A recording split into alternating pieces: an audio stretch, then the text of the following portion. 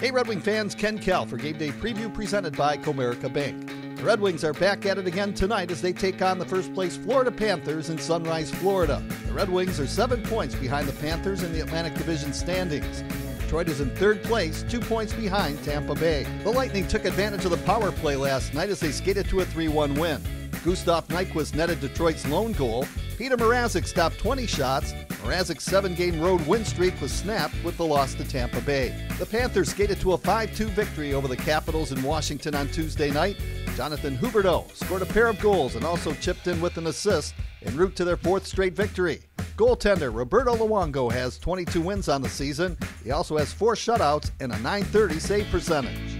Puck drop between the Red Wings and the Panthers is at 7:30 p.m. You can watch the game on Fox Sports Detroit with Ken Daniels and Mickey Redmond, and listen on the radio on 97.1 The Ticket with Paul Woods and me.